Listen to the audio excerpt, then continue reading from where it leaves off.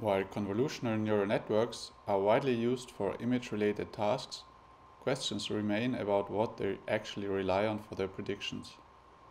Good performance on the training dataset doesn't imply good performance on an independent test dataset, which might be out of distribution, even though for humans it looks semantically equal to the training set. Adversarial examples take this to the extreme by often being visually identical to their base image for humans, while being classified incorrectly by a convolutional neural network with 100% confidence. We've developed Perturber, a tool that allows users to inspect and compare responses from multiple CNNs while perturbing a 3D rendered input image in various ways. The tool is implemented with client-side web technologies and will therefore be made available for anyone with a half-decent GPU as an easy-to-use website. Perturber's main interface components are the interactive scene, the activation map view, where you can inspect activations from various pre-selected neuron groups, as well as the prediction view, where the top 5 predictions from each model are displayed. Below the activation map view, you can assign 3 different models to 2 model slots.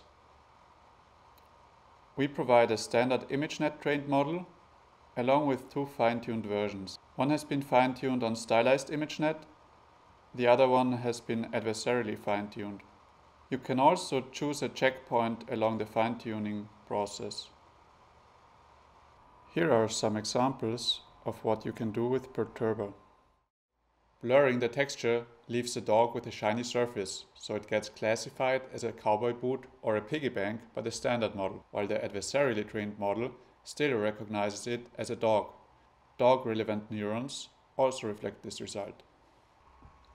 The same applies for the texture influence parameter.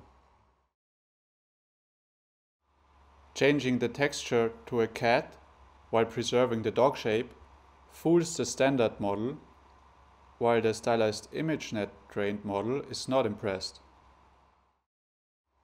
Conversely, when we change the shape but keep the dog texture, the standard model's predictions don't change very much, while the stylized ImageNet trained network takes the shape change into account.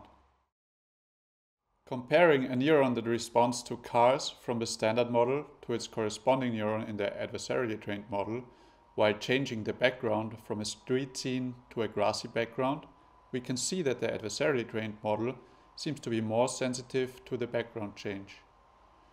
Also, the adversarially trained model seems to be quite thrown off about the classification result, while the standard model still mostly recognizes a race car besides the occasional lawnmower. We can also investigate adversarial attacks. The standard model is selected as the attacked model. We'll decrease the L2 length of the attack vector to a value of 30. We'll do a targeted attack towards gray whale. We can see how the outputs change after each projected gradient descent iteration. We can also interpolate with the unattacked image. Compared to the standard model, the adversarially trained network's prediction is only slightly affected by the attack. Also, the response of the oriented dog head neurons decreases in the standard model, while the corresponding neurons in the adversarially trained model don't behave very differently. Targeting the adversarially trained model leads to a much more visible perturbation, which fools both models. While not yet looking like a gray whale to us, the dog now has clearly visible artifacts. In this video, we've only shown some examples of what you can do with our tool Perturber. Please check it out yourself at this URL.